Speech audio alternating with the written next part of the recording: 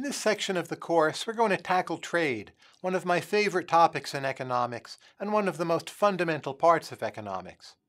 First, we'll cover the big ideas of trade. Why do we trade? What are the advantages of trade? And what is comparative advantage? Later in this section, we'll dive into the microeconomics of trade. How do we analyze trade using supply and demand, our usual tools? Right now, we're going to look at some of the big reasons for trade.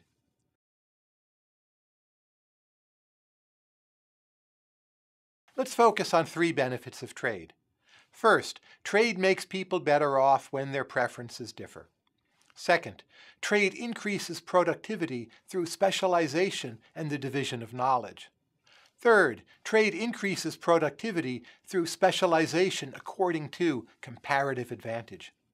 We'll cover the first two of these in this talk and comparative advantage in subsequent videos. The first point, that trade can make people better off when preferences differ, is simple and intuitive, but still deep and fundamental. Take a look at a company like eBay. eBay is remarkable in that it took low-valued goods and transformed them into higher-valued goods, simply by a better matching of buyers and sellers. Almost out of nothing, eBay created value. So by taking goods, which a seller may regard as junk and have sitting around the attic, and then by finding a buyer who wants those goods and transferring those goods to that same buyer, well, that makes both the buyer and the seller better off.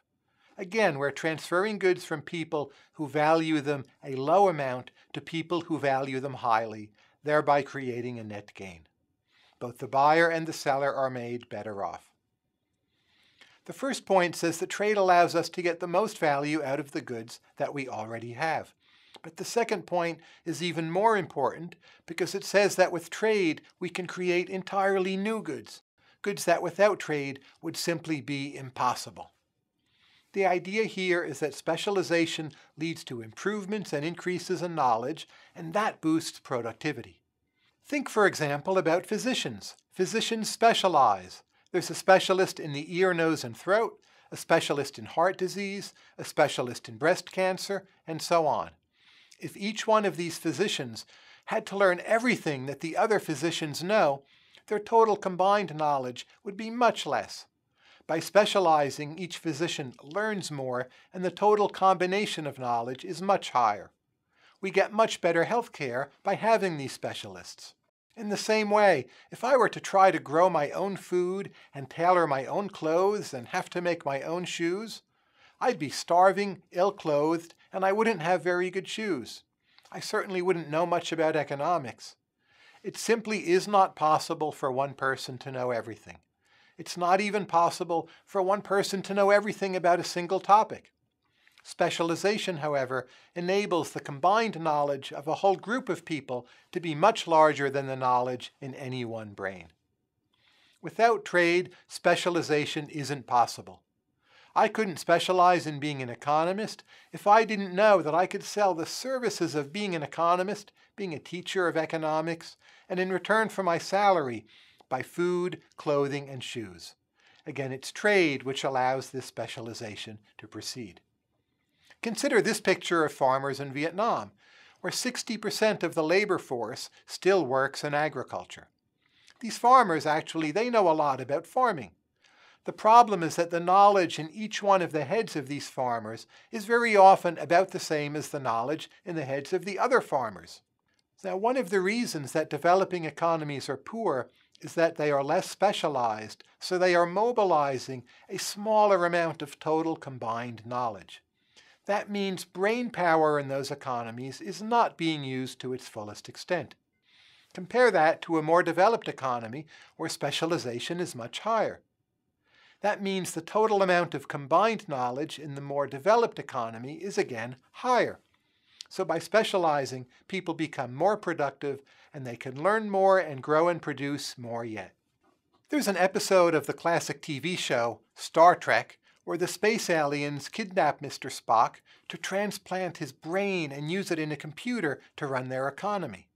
Now that's terrible economics. Even Vulcan brains are limited, and there's simply so much to know about an economy. It makes much more sense to divide knowledge across many brains and then to have trade. this division of tasks, specialization, where each person knows something different, the combined brain power of society is huge, and it's much more than could be fit into a single brain, even into Mr. Spock's brain. So again, it's much, much better to use all of the brains in a society to divide knowledge up, to specialize, and then to trade. The only reason that people will specialize in this way is that they know they can trade the results of their knowledge for other goods. I'm able to specialize in teaching economics and in learning about economics enough to teach it because I know I can trade my lessons for a salary, in turn to obtain food, obtain shoes, and obtain clothes. That specialization is made possible by trade. This is one reason why globalization has benefits. Globalization means that the world as a whole can become more specialized, and therefore world knowledge increases. We get more scientists and engineers, for example, and those scientists and engineers know more. Adam Smith, the father of economics, even made a fascinating argument connecting trade, geography, civilization, and growth. Smith looked around the world and he noticed how often civilization begins near seacoasts or along big rivers. Why is this? Smith said it's because waterways help make trade possible, and that increases the division of labor and specialization, and thus it boosts economic growth. Smith said, quote, "As by means of water carriage," by there he means ship and boat, "a more extensive market is opened to every sort of industry than what land carriage alone can afford it. So it is upon the seacoast and along the banks of navigable rivers that industry of every kind naturally begins to subdivide and improve." End quote. People who live along navigable rivers and seacoasts, their markets are larger. They have more people to trade with, they can trade more easily, they can specialize more easily. As they specialize, they begin to learn. Industry of every kind naturally begins to subdivide and improve. Specialization increases knowledge. This increases growth, and it's the very foundation of human civilization. Next, we'll be looking at comparative advantage, one of the best-known theories of economics. We'll start with a fun video by my colleague Don Boudreau, and then Alex will take you deeper into comparative advantage and give you some homework problems to test yourself with. If you want to test yourself, click Practice Questions. Or if you're ready to move on, just click Next Video.